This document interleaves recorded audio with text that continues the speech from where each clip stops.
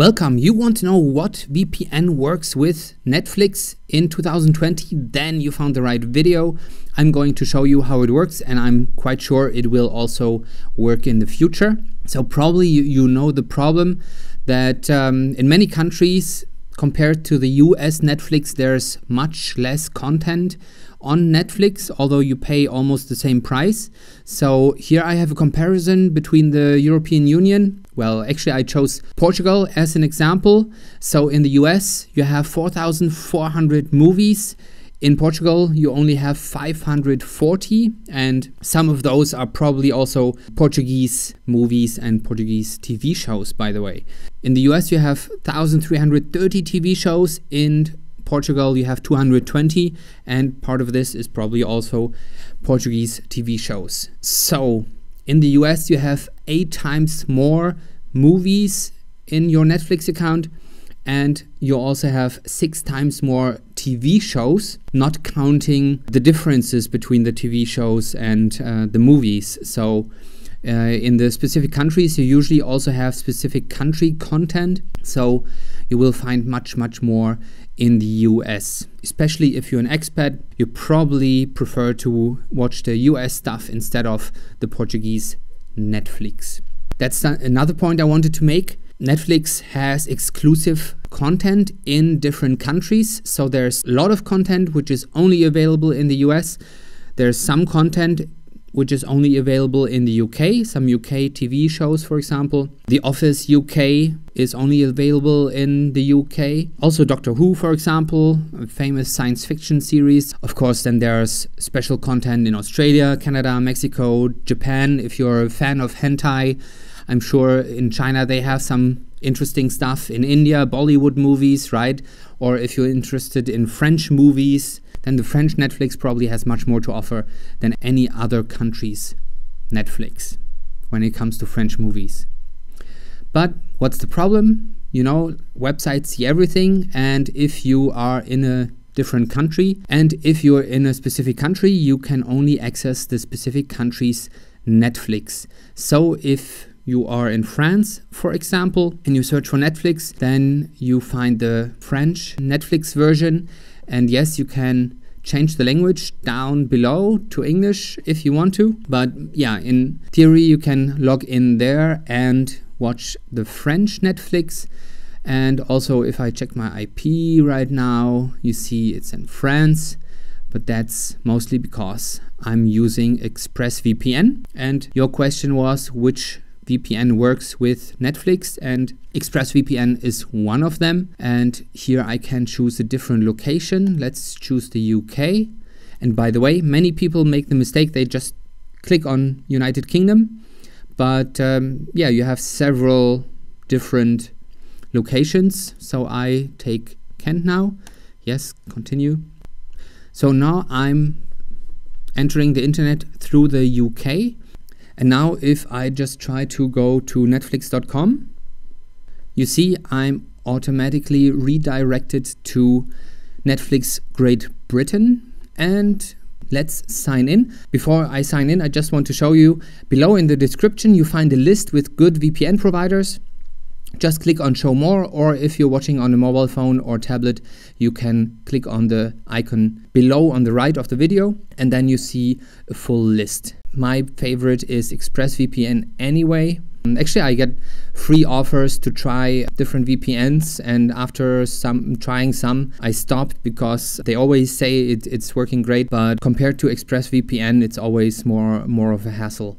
So I really like ExpressVPN. So I sign in. Anyway, now you can see I'm logged in, and what's strange is that it does not show Great Britain here anymore. So in theory I should be in Great Britain right now, but it doesn't show up. But yeah, now I can watch British Netflix. In any case, now let's try to log into the US Netflix. So I'm going away from Europe and I'm choosing the United States. And many people make the mistake, they just click on the United States and then they complain that it's not working. And of course, you should choose like if one is not working, choose another one, or just choose randomly, because like most people use just the first option, just United States, and then it connects you to New York, I think. So I prefer to use Tampa, for example. So continue. Then we're waiting for the connection. And actually, you can use ExpressVPN on any device. So if you have Windows, if you have Apple, Linux, iOS, you can install it on your internet router. So all your connections will be routed directly through the location you want to. So if you're an expat, you can route everything to a US server, and then you can use the normal US internet. You can also just install it on your browser or on your PlayStation, Xbox, Apple TV, and so on. You can install it basically anywhere. They have instructions and software for all those devices. And of course, if you take a 12-month package, it's the cheapest option.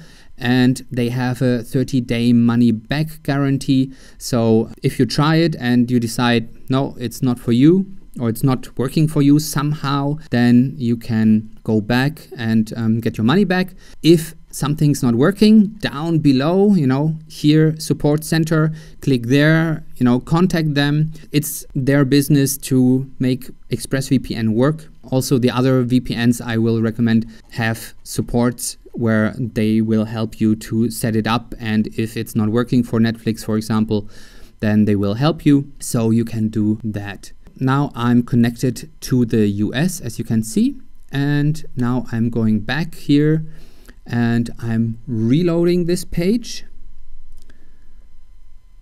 And now you can see, now I'm not redirected to Great Britain, but to the official netflix.com page, the US American page. So now I can sign in there. And now I get some advertising about the world's most extraordinary homes, and see all the stuff which is available on the US Netflix. And yeah, I started watching the Tony Robbins documentary, but here you can see Lucifer and many other TV shows. And actually, I don't know exactly which ones are only available in the UK and which ones are only available in the US, but you can see that you can access any country Netflix by using ExpressVPN. Of course, it would be advisable if you switch often to clear your cookies in between. Oh, by the way, like before I was in France, and now if we update this, actually it says Florida, Miami. So that's how fast you can go to Miami. Probably you already know there are many other advantages of VPNs. Of course, your whole internet is encrypted, because usually your Wi-Fi router or your internet router is saving your internet usage history. Your internet service provider can see what you're doing. If you're using public Wi-Fi, hotel Wi-Fi, company Wi-Fi, public Wi-Fi and hotel Wi-Fi can be dangerous because those can be hacked, and also they can see what you're doing on the internet. Your company can see what you're doing if you're using their Wi-Fi with your smartphone. Mobile cell towers can see what you're doing. So in theory, if someone hacks in there, then yeah, they can see what you're doing. And then, well, of course, hackers and the government can see what you're doing in many cases, unless it's fully encrypted with the VPN. And then, of course, you can unblock a lot of content. There are a lot of TV channels and services such as Netflix that you can unblock, and also circumvent censorship and speed throttling, and even get lower prices. Depending on your location, the internet or websites show you different prices sometimes. Then there are some disadvantages. Of course, going through an encryption and going through a different server can slow down your internet a little bit. But if you're watching US Netflix from somewhere, then your internet connection has to go to the US anyway, so it's not such a big diversion. But if you're going through some server in Africa which doesn't have a high-speed internet connection, or not such high speed, then it might be slower. And what kind of ticked me off the first time I started to use VPNs is you get this critical security alerts from Google because someone tried to log into your account from Miami, right? But if you remember, I just entered the internet in Miami now in order to watch US Netflix. And if I would go to my Google account now and try to log in, then I would get a critical security alert because, you know, suddenly I'm in a completely different place and they just try to make sure that my account will not get hacked. So if you get this alert, you know, don't be worried. It's just a normal thing. You use the VPN to enter the internet in a different location.